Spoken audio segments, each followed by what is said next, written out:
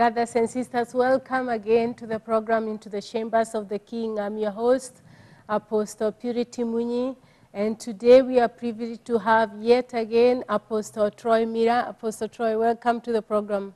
It's good to be here back again. And today we are going to go deeper and just discuss about, we've been discussing about what happens after Christ comes into your life.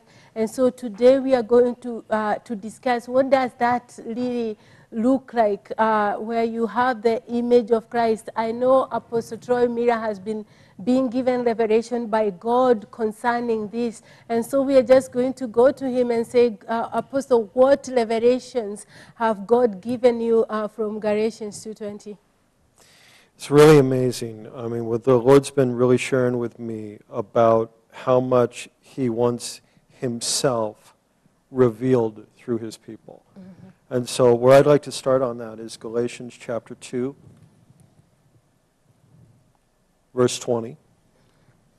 And this may be a familiar verse to a lot of people, and yet the Lord has showed me a new insight on it that maybe we've never looked at before. Mm-hmm.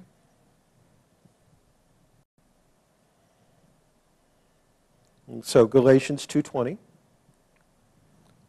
And what it says here is, I am crucified with Christ, nevertheless I live. Yet not I, but Christ lives in me. And the life which I now live in the flesh, I live by the faith of the Son of God, who loved me and gave himself for me. What I want to focus here on is what the Holy Spirit had highlighted to me, is the part right here where it says, and the life which I now live, I live by the faith of the Son of God. And so what I wanted to delve into today as the mystery of that is by the faith of the Son of God. And what faith is faith is an image. Mm-hmm. And as it says in Hebrews 11, verse 1, mm-hmm. is faith is the substance of things hoped for, mm-hmm. and the evidence of things that are not seen. Mm-hmm. And so as Christ comes into a believer's life, he comes as a seed. Mm-hmm. Okay? And that seed of his life is imprinted into us when we are born again. Mm-hmm. But then what has to happen is the seed has to mature. Mm-hmm. And the way that it matures is by faith. Mm-hmm. And so what you have to do is you have to water the seed by continually repeating what the Word of God says about you and who you are in Christ. And so the revelation of it is the more that we meditate on who the Son of God is, the more that we begin to manifest the faith or the image of the Son of God himself. Mm-hmm. And so we find in 1 Peter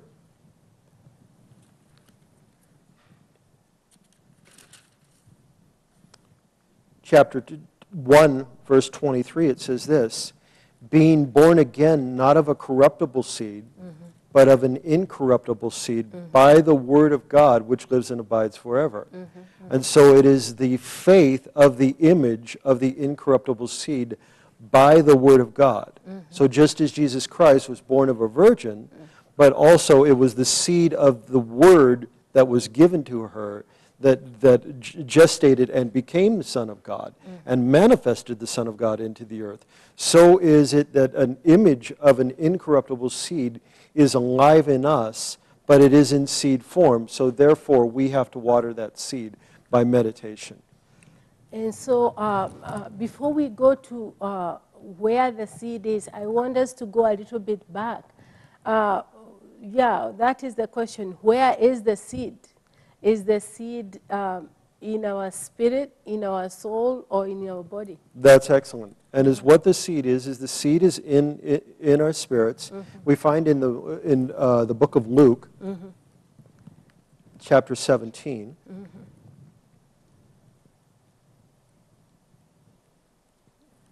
Luke 17.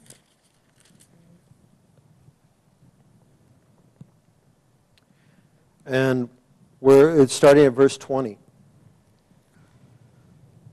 says this, and when the Pharisees mm-hmm. had demanded of him, mm-hmm. speaking of Jesus, mm-hmm. when the kingdom of God should come, mm-hmm.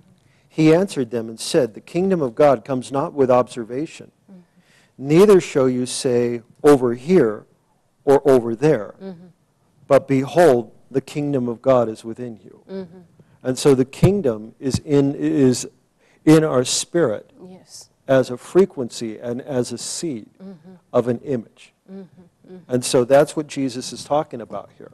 And as we were talking about in one of our last broadcasts about spirit, soul, and body, and how we must have our spirits begin to take a dominant role and kingship over the soul and over the body, so are we saying the exact same thing, just coming at it from a different angle, is that the seed of Christ within you and the image of that seed being watered forms more and more of the nature and the image of Christ within a believer. And I also think that as we meditate on the word, because meditation, we are using our mind, it's also that we are teaching our soul the new nature, because even if the seed is in our spirit, Right. God will still need to use our soul to do the things that he wants to do. Exactly. I think that's where in Romans 12:2 it's saying, be transformed by the renewing of your mind. So it's like we are taking the seed, we are musing on it, and it's releasing a liberation in our soul, so that now we are able to walk not according to the old nature, but the new nature. Exactly. And the way that the soul, I think I spoke about this one time when we were doing another broadcast, is I said that the soul is like a mirror, okay, that was designed to reflect the glory of God, but through the tree of the knowledge of good and evil, it begins to reflect out of the tree of the knowledge of good and evil the personal history, which then becomes the personal identity of a person, so that the image that they're actually reflecting is personhood or self instead of the image of God by the Word of God being continually watered in them, so that they don't become the image of self-nature, they become the image of Christ nature. Yes, talk a little bit about that tree, because most people just read that Eve ate the fruit from the tree of the knowledge of good and evil. Right.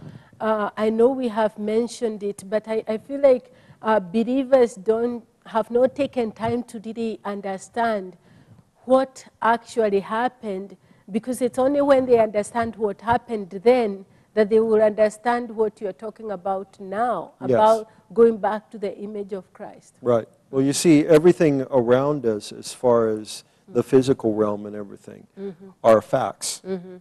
Okay? And so it may be true that you have a sickness or disease in your body. That may be a fact. Okay? But the image of Christ is that by his stripes, you are healed and you were healed. Okay?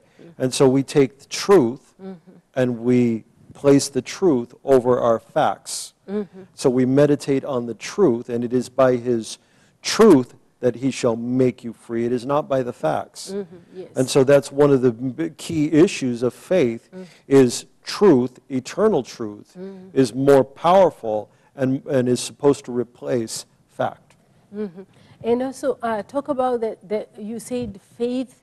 Yeah, yes, that's what Hebrew says. Faith is a substance, or in other words, faith is a person. Can you talk about that? Yes. Faith is a substance, or in a sense, it is a frequency. Okay? It has an energy and a life to it. And what it is the more that we image it from our spirit into our souls, and the more that it becomes the truth to us, the more alive it begins to be in us. And it begins to take out the unbelief, which is the things that we believe according to the tree of the knowledge of good and evil and what we see. See, the Word of God tells us that the just live by faith and not by sight. And so we're not supposed to be living by what we see. We're supposed to be living by our truth and what the Word of God says in any given situation. And that's to be the governing factor of our lives. Yes, and we see that, I think, in Genesis, when before we used to get our knowledge or our logic directly from God. Right. But now we have another source. And actually, sometimes if you read Hebrews 4:12, I think it becomes so sometimes meagered that you can't know whether it is coming from the outside or from God, because it says the word of God is the only one which is able to bring that division, Right. to be able to bring clarity whether something is coming from God or from the soul. Right. And what you have to do is, that's part of the whole process, is that nothing of Christianity is instantaneous. It must be practiced, and it must be something where it becomes lifestyle. Okay?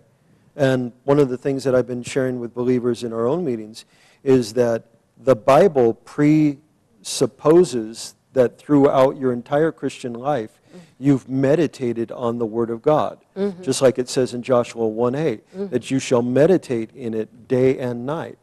And so the Bible predisposes that it is believed that a believer has always meditated. And so for one sense, we're like trying to catch up with where we've always supposed to have been, you know.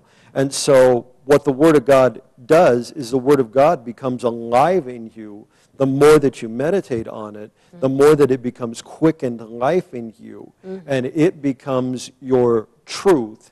And so when a fact comes, your truth immediately, like what you were speaking about in Hebrews 4:12, like a sword that pierces and divides between soul and spirit. And so what we believe in our souls versus what the Word of God says, which is going to win? Is it going to be your soul, or is it going to be your spirit taking dominance by the Word of God and replacing fact with truth? Yes, and I think that's where also you talked about, we shall know the truth. I think most people confuse the truth and the facts. Because the facts could be, you go to the doctor, he diagnoses you, he tells you it is you have cancer. But the truth is, by the stripes of Jesus, you are healed. Right. But it depends on what have you been meditating on. Right. And actually, we were talking about that earlier, because sometimes when we know we have cancer, what do? We go on the internet, we research. By that time, we are feeding either faith or unbelief. Right. Because by the end of it, we know more about cancer than of Jesus healing. Right. And you mentioned that faith is a frequency. Can you talk a little bit about that? Well, I was meditating on that once, and the Holy Spirit said to me, He said, your frequency is your frequently. Let me say that again. Your frequency is your frequently. Okay? So what we actually do is, what our spirits is designed to do is actually conduct energy. Okay? And one of the words for the anointing in the Greek is the word energia, from which we get the English word energy. Okay? And so we actually conduct a frequency. And so when you get mature in the Lord, you can actually see the frequency around a person. You can see doubt, you can see unbelief, you can see fear, you can see lust, you can see any frequency. But you can also see faith, you can see grace, you can see purity, you can see those things around a believer's life because of what is they have been placing frequently in front of them. What is the image that they're actually broadcasting, for lack of a better way of putting it.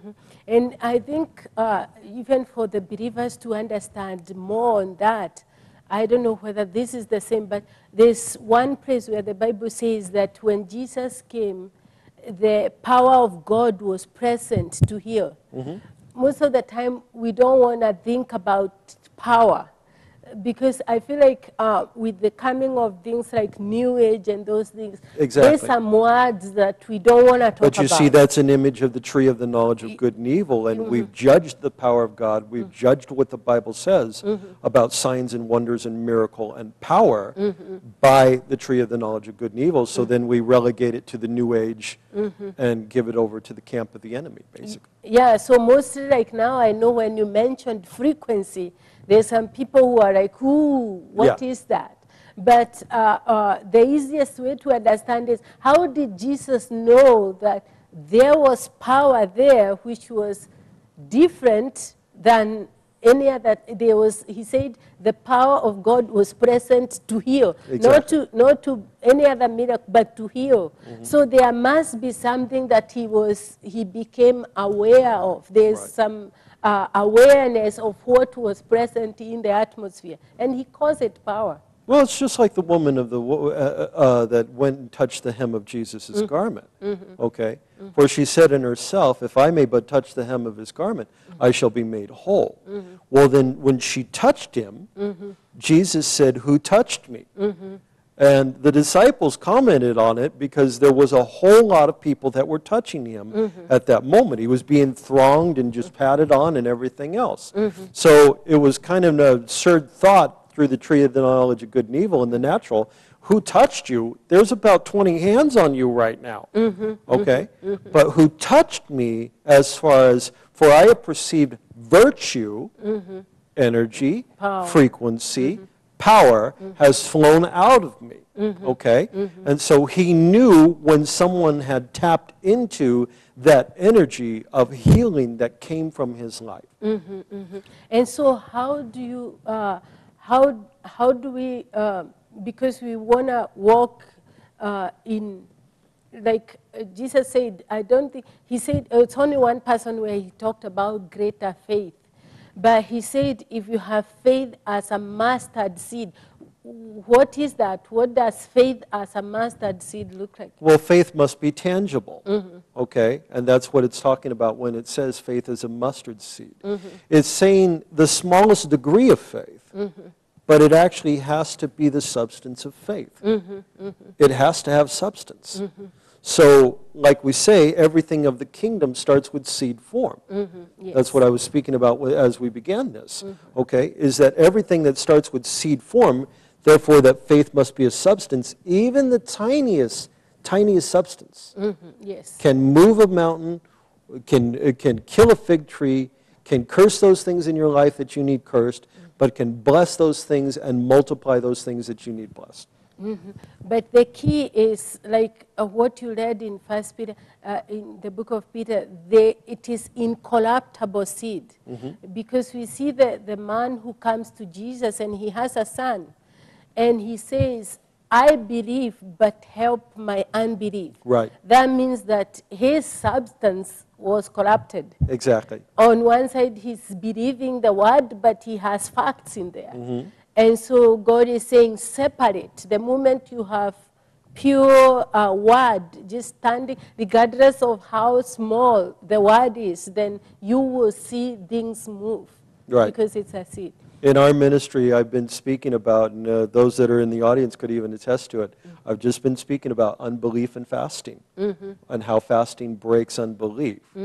And what it is that there's a type of unbelief that all believers have if they've never dealt with it. And that is that they truly believe in the sight realm and in the physical realm more than they believe the power of God and the image of faith. That's unbelief. Yes. Okay? But it must be identified with and isolated so that we can deal with it. Okay? And so when you go around, well, I don't have unbelief. Well, is the sick healed? No, no, no. You have unbelief. So just like it was said to the disciples when they came to Jesus, said, why couldn't we cast out the demon out of the boy? Jesus said, because of your unbelief. This was the unbelief that he was talking about. You actually believe sight more than you believe faith. So the just shall live by faith and not by sight. Could I turn in another verse of Scripture? Yeah. 2 Corinthians chapter 4. Yes, 4:18.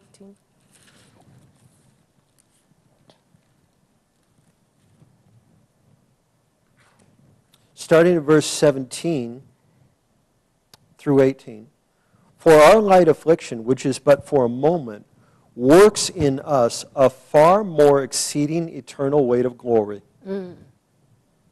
While we look at things not at things that are seen, but at things that are not seen.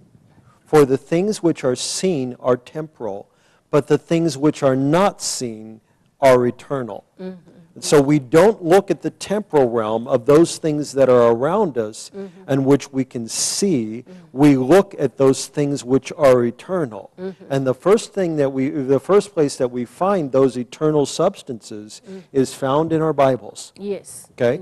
But it must become a living word. It must become a quickened word in your spirit before it begins to be substance of faith that begins to work the kingdom and manifest the power of the kingdom. And so how do people move from that? I usually say I come from a country where for the first 12 years of our life, we study scripture. And so, but the scripture is knowledge because we are being tested on it. Right.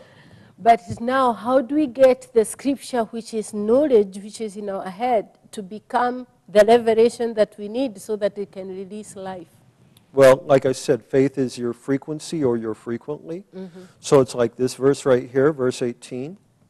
4 or 5 times a week, I meditate on it. I'll take it for 20 minutes and just roll it through my spirit, which means I'll just sit there and mutter it. Okay? We look not at things which are seen, but at things which are not seen. For the things that are seen are temporal, but the things that are not seen, they are eternal. I didn't look at my Bible to do that because it's in me, and it's something that I'm continuing to quicken in me so that it becomes more alive, more alive, more alive.